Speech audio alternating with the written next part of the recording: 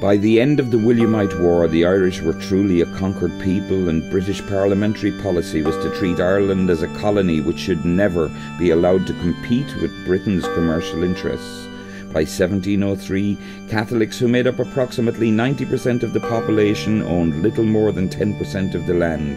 This outrageously unjust division of the country was so resented that the Protestant landowners lived in constant fear of native uprising.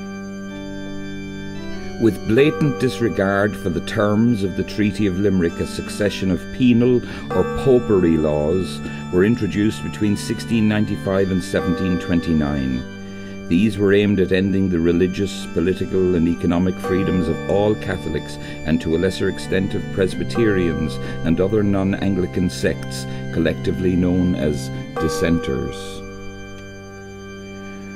To render the Irish totally powerless, Catholics were forbidden, often on pain of death, to practice their religion, own land, be educated, speak or read Gaelic, play Irish music, or even wear the colour green. Although similarly draconian laws were used in other parts of Europe to crush minority religious sects, nowhere else were they used to suppress the culture and beliefs of a majority.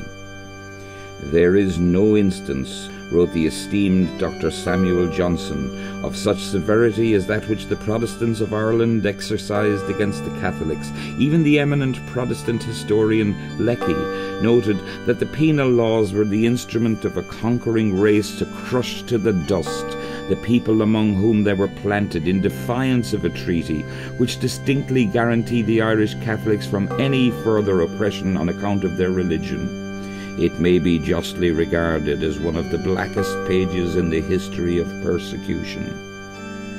As the laws came into force, the peasantry of Ireland were reduced to a state of utter wretchedness. Yet for all their suppression, the people's spirit was never completely broken.